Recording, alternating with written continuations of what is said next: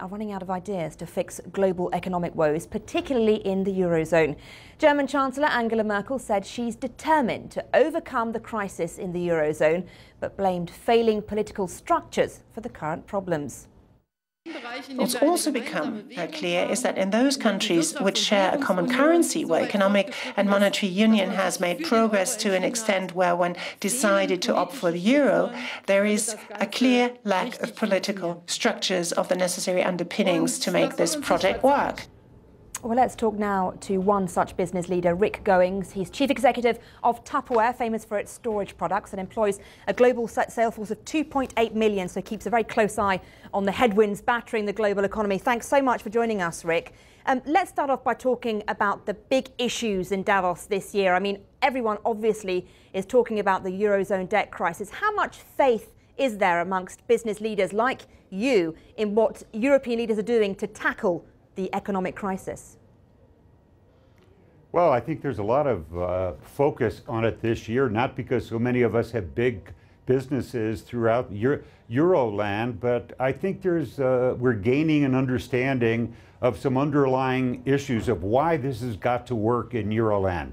Clearly, many of us believe that Europe, individual countries can't compete against Asia as individual countries. There has to be a Euro zone. And secondly, and I think even most important and not talked about yet much this year, you know, in the first 45 years of the 20th century, there were more than 100 million Europeans killed in wars. There hasn't been a European war since 1945.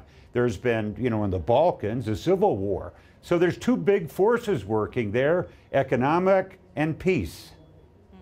I mean, your business, your company Tupperware is at the moment pushing towards the emerging markets. You do a lot of business there. Business is going well. How worried are you that the global economic slowdown and the slowdown in the Eurozone is now affecting the Asian markets? Well, we do very well because our business model is counter-cyclical. And Miriam, that gets on another very interesting point. A lot of discussion at Davos this year about the gap in wealth between the have and have-nots, and the need to be considering some new economic structure. We know communism doesn't work. All you have to do is look at Cuba. There, nobody has anything. Socialism, that's what we're tackling here in Europe to move it away. You can't have everything and take away the competitiveness. That was Chancellor Merkel's key address. So what we believe is a socially responsible capitalism has got to emerge. And by the way, that's what's made us grow so fast in China, India, Indonesia. When you provide her a business model where she can have, where she can grow, then in fact you don't get this level of discontent. I mean, one of the interesting facts, actually, you just touched on it, is the amount of business that you do in countries like, for example, India, where Tupperware is pretty big. How different does your marketing ploy have to be in a country like India compared to elsewhere? Well, not that different.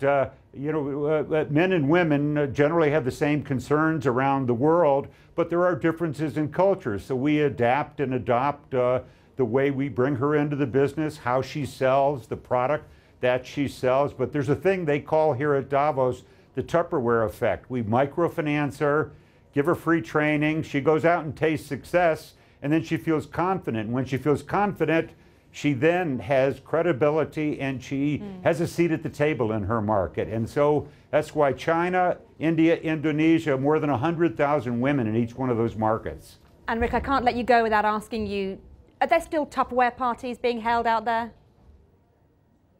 Every 1.7 seconds. No, I don't believe there's a new Tupperware party starting.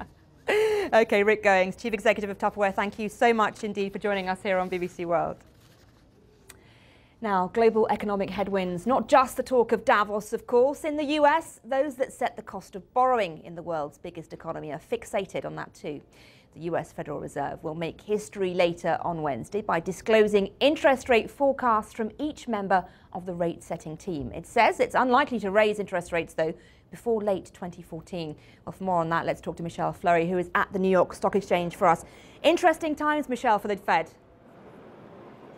It certainly is. Obviously, as you just mentioned there's going to be this sort of groundbreaking press conference a bit later on in which they're going to reveal their